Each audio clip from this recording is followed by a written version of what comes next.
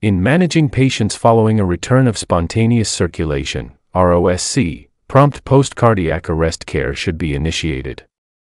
This care focuses on 4 key areas: blood pressure support, immediate catheterization, targeted temperature management, and the role of full-body imaging post-resuscitation. 1. Blood pressure support. For patients with systolic blood pressure below 90 mm of mercury or mean arterial pressure under 65, consider blood pressure support. Initially, administer 1 to 2 liters of intravenous saline or lactated ringers. If blood pressure remains low, consider vasopressors, with norepinephrine being the pressor of choice for non-arrest patients.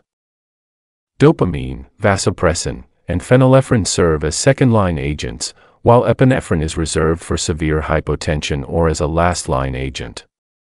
Adjust infusion rates to maintain desired blood pressure. 2. Immediate catheterization. For post-cardiac arrest patients, the decision to perform immediate catheterization is crucial. For STEMI patients, immediate percutaneous coronary intervention, PCI, is associated with better survival rates. However, for non-STEMI patients, the benefits of immediate catheterization are less clear. While observational studies suggest potential benefits, randomized controlled trials found no significant difference in outcomes between immediate and delayed catheterization for non-STEMI patients. 3. Targeted temperature management. The use of targeted temperature management, TTM, in post-cardiac arrest patients has been debated. TTM is the only documented intervention that improves brain recovery after cardiac arrest in unresponsive patients. Maintain a core body temperature at 32 to 36 degrees Celsius for at least 24 hours using a cooling device with a feedback loop. TTM should be induced and monitored by trained professionals. TTM should not affect the decision to perform PCI, because concurrent PCI and targeted temperature management are reported to be feasible and safe. 4. Full-body imaging.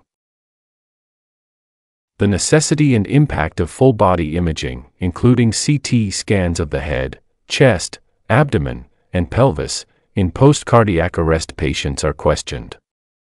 While some studies show that imaging can reveal important findings altering patient management, the routine use of extensive imaging remains controversial. Further research is needed to determine the true benefit of whole-body imaging in post-resuscitation care.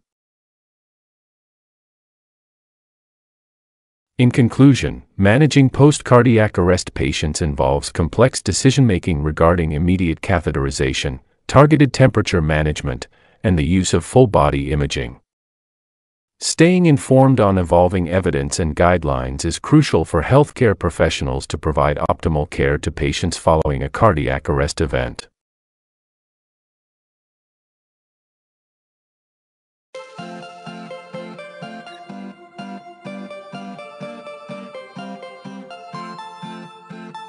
Thank you for watching. Please subscribe to our channel by clicking the subscription button.